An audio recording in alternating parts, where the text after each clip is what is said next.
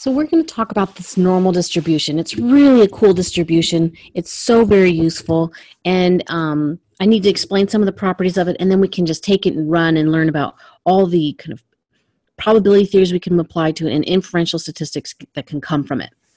So this is a picture of the normal distribution. It actually has a formula. That's what it looks like. I don't normally share it with students because it's a little intimidating, but I wanted you to see that it actually is a shape that has definition, and it's a geometric shape just like other things. So the normal curve is a geometric shape. It's defined by two pieces of information, the mean and the standard deviation. So if you look at this formula, there's really just the mean and the standard deviation are what define what it looks like. All the other things in here are constants or other computations, but really the only two things that vary in this whole formula are the mean and the standard deviation. The mean tells you where on the scale you plunk the distribution, and the standard deviation tells you how fat or skinny to make it. And that's really all that we need to define that normal distribution. Otherwise, it just has this shape. So like a rectangle can be defined by height and width, or a circle can be defined by the radius. The normal distribution is defined by the mean and the standard deviation. You'll often hear it be called the theoretical bell-shaped curve. Books often cite that, and other websites you might go to. So I wanted to mention that's what they call it. I won't be calling it a bell-shaped curve. That phrase was kind of coined by a man who wrote a book that had very racist thoughts, and I don't want to give him any credit. So yes, I recognize it looks like a bell. Enough said. I'm going to call it a normal curve. So this normal curve is unimodal, symmetric, and asymptotic. So unimodal means that, well, we just learned about the mode, right? The mode is the most common response, and uni means one. So this means that the normal curve has one mode, and that's the peak of the distribution here. We know it is symmetric. So symmetric means that it can be folded in half and it's the same on either side, like a butterfly. So if we put a line down the middle here, we would see that the left side of the distribution looks just like the right side of the distribution. And it is asymptotic. Asymptotic means it's never ending. So notice how we have this distribution here with these arrows kind of going off into negative infinity and then off in here going into infinity. Oftentimes you'll see us when we're talking about normal distributions, we'll draw it as if they have endpoints. But really, in theory, normal distributions never end. They go off into negative infinity and positive infinity. So just keep that in mind, that every score is possible because these lines go off into Never Never Land. So in theory, most behavioral measures tend to follow a normal curve. That's what's so amazing about the normal distribution, is that many things naturally follow in a normal distribution, which means that all of the stuff that we're going to learn about it and applying probabilities to it, we can now apply to these other behavioral measures. And even things that don't follow a normal curve, sometimes we can make them follow a normal curve. So like the IQ test, the first iteration of the IQ test was not normally distributed. And so they tweaked it and changed the questions to make it normally distributed. And again, that might feel like it's cheating, but the purpose of it is that once we can have something normally distributed, we now know so much about that distribution, and we now know the likelihood of falling in different areas in that distribution. And that's really a big piece of what statistics is about, is making guesses and understanding the likelihood of being in certain areas. So, if we look at even natural things like flower pattern growth, or children's how far they wander from parents when they're at the park. A lot of these things follow a normal distribution anyway. So it's a pretty cool distribution. And the last piece that's kind of a property of it is that the mean, median, and mode are all at the same spot, and they're right in the middle. So this would be the mode because it's the peak of the distribution. This would be the median because 50% are on the left and 50% are on the right. And then this would also be the mean because it's the mathematical center of the distribution. So that's super cool that they're all in the same spot. So when we look at this distribution, what we're really wanting to get at is likelihoods. What is the likelihood that you're going to have a score here? Or if I know your score, what's the chances that somebody else is going to have a score just like that? And so calculus is what's going to really give us the probabilities of this normal distribution. And they looked at areas under the curve and calculated kind of the likelihood of falling there. And so I'm going to shift gears a little bit and go to a different screen where I can mess around with it and kind of draw for you. And we're going to just explore, oops, what we can. I might have to pause. Oops, I'm going to pause. Okay, so my handwriting is atrocious on the screen, so bear with me. But I wanted to just kind of draw these things out with you. So if we're looking at a normal distribution, and we set the mean to be in the middle, so I'll just, this is my attempt to draw a mu. If I go up 1 standard deviation, calculus majors have told me that 34% of people fall between the mu and the 1 standard deviation above the mean. That's pretty cool. You might be thinking, how did calculus majors know that? Remember when you had to learn about calculating the area of a rectangle and you had to do base times height? So that's what calculus majors are doing. But you'll notice that in this rectangle here, there's a little bit of a curved area. So calculus majors have to do integrals to figure out the area under a curved zone. So if you've taken calculus, this should be triggering some memories of integrals. And what they were doing was just calculating areas under a curve. Calculating those areas gives you the likelihood of being in that area. So we're just going to trust those calculus majors that they knew what they were doing when they tell us that 34% of people fall between the mean and 1 standard deviation above the mean. Well, since this is a symmetrical distribution, we now know that if we go down 1 standard deviation, this is also 34% of the population. Now, notice that I don't have a negative percent, because this is the count of people. This is a percentage of people. You can go scores below the mean, which makes negative z-scores, but I still am going to have a positive count of people. You can't have negative people. That'd be like ghosts or something. I don't know. So we don't have negative people, but we have a positive percentage.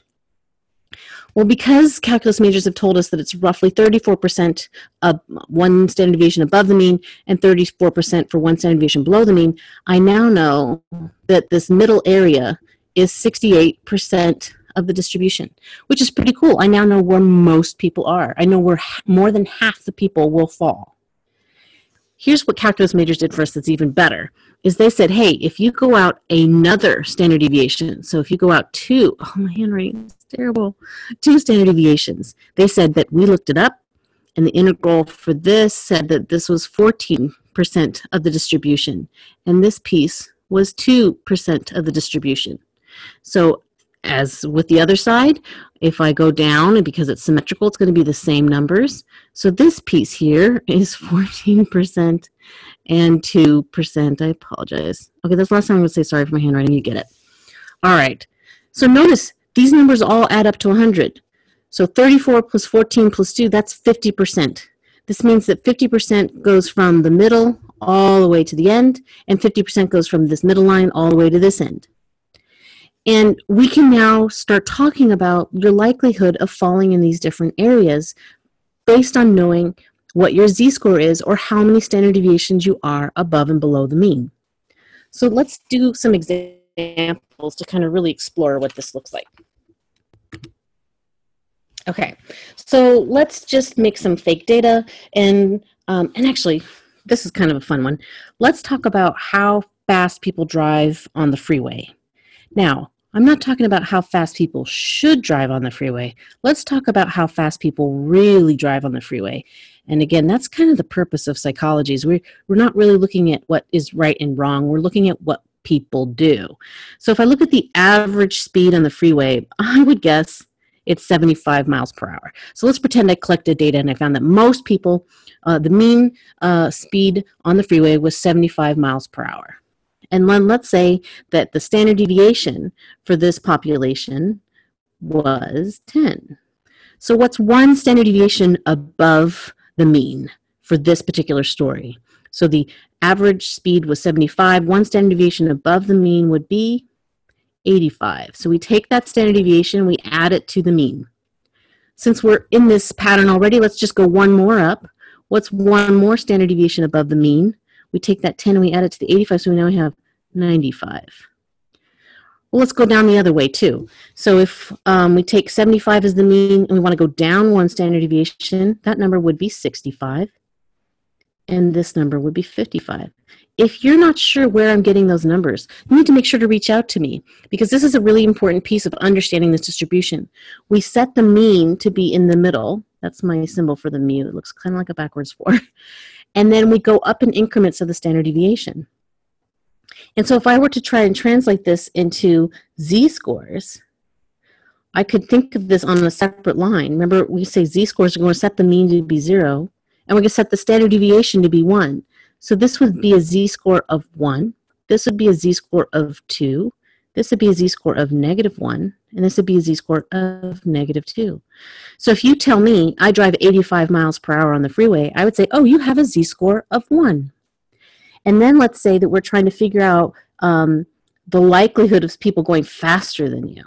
So because of calculus majors, I know that this is 34%, this is 14%, and this little baby area is 2, and this is 34, 14, 2. So I always think it's just easier to remember 34, 14, 2, 34, 14, 2. If you can remember those numbers, then it's as easy to plug in. So if I were to ask you, hey, how fast do you go? And you say 85 miles per hour. And we wanted to figure out how many people go above, oops, let me just get the right color here. How many people go above 85 miles per hour? Let's see if we can figure that out. When we're looking at this picture, really that area would be associated with, here's the 85 miles an hour, and we want to know what all this area is here, because the area under the curve is the likelihood of being in it. So I can see there's a 14 and a 2, so I would know that roughly 16% of people are going to go faster than you. Can you guess how many people would go slower than you? So if I were to draw that, if I want to say how many people go slower than you, if you go 85 miles an hour, that would look like this. That would be, here's the 85, that would be all of this. Now let's talk about how I can calculate that area. Maybe you can pause the video for a second and see if you can do the calculation, and then let's see if you did what I did. All right, so there's several ways we could do this. We could do the 34 plus the 34 plus the 14 plus the 2, right? We could add all those up. We could have said 100 minus 16, right? Because we know that we already calculated the 16, so we're subtracting that from 100. Or the other thing we could have done is I recognize that, let me just put it a different color so we can see it, that this line here is the 50% mark. So this over here is 50%. If that's 50%, then my question is really just about this 34 piece added to that. So another thing you could have done is said 50 plus 34. All of those things will give the answer of 84%. So 84% of people go slower than you. So this is super messy, but what you can see is that I now, knowing the mean and the standard deviation, I now know a lot. I know where the most people are going between 65 and 85 miles per hour. That specifically 68% of people are going between 65 and 85 miles per hour. I know that if someone drives 85 miles per hour, that 16% of people travel faster than them. That I know 84% of people go slower than them. And so this has given us kind of a wealth of information to go for. So let's see if we can do some more calculations.